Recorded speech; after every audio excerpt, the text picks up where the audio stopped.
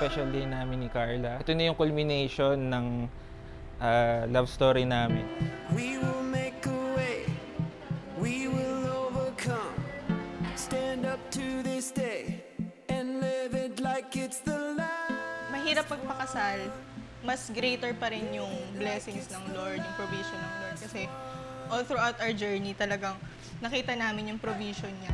We made it through the trials, we stood. We have the Lord Jesus Christ, the center of our life. Every need will be provided by the Lord.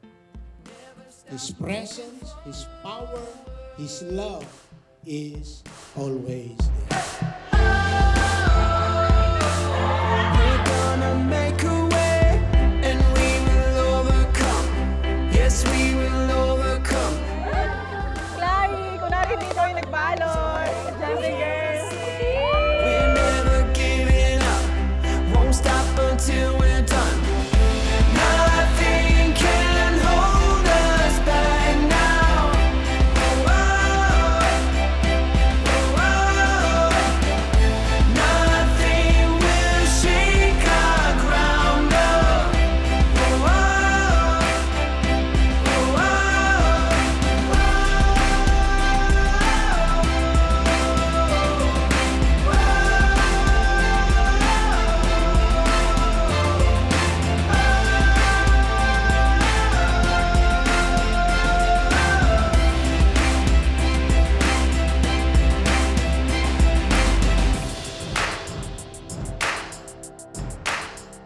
We honor you today, Lord, in this very afternoon, Lord, na ito na yung season, Lord, you said that there's a plero time, Father God.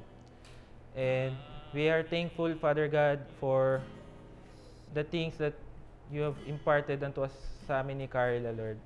Na nakarating kami, Lord, in this journey, Lord, na nilid mo kami into this culmination, Lord. Kung kaya't kailangan pong magpakasal.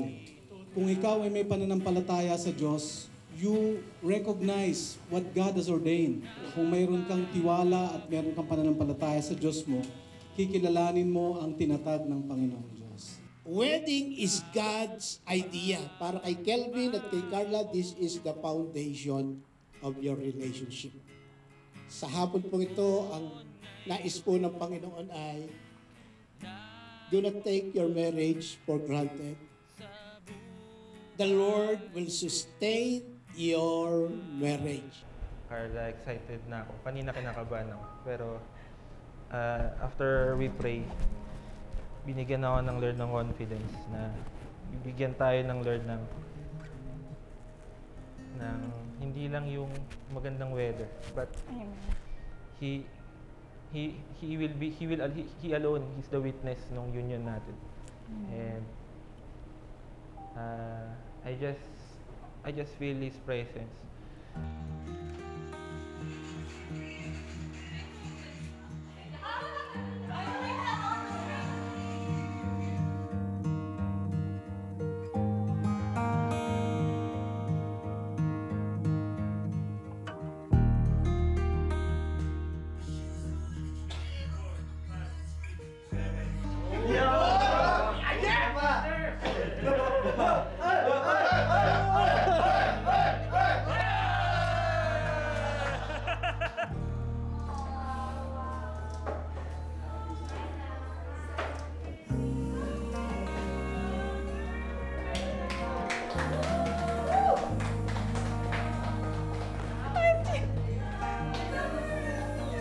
Ilan ang nanay ko?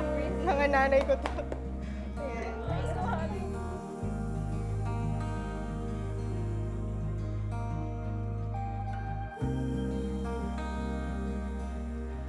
Starting today, syempre nilook forward ko na makasama na si Kelvin araw-araw.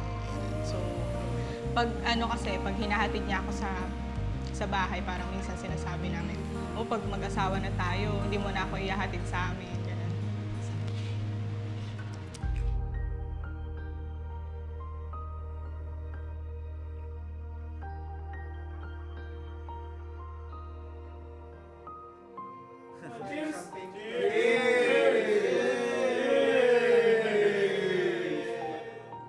Make the Lord Jesus the center He is able to do exceedingly beyond your wildest dream. God is a good and loving God.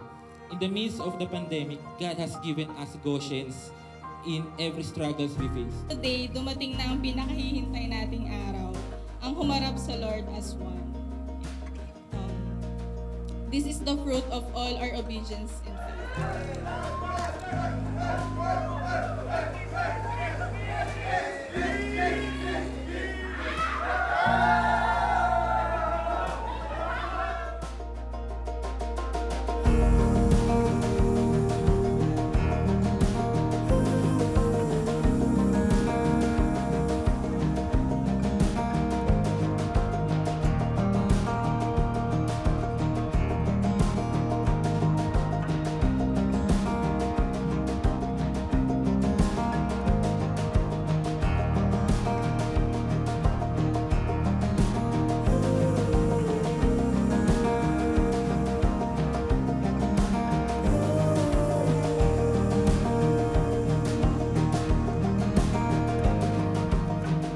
Joined together, let no man separate.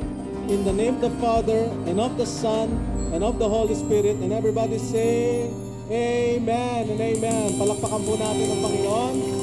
Kelvin, you may kiss your wife.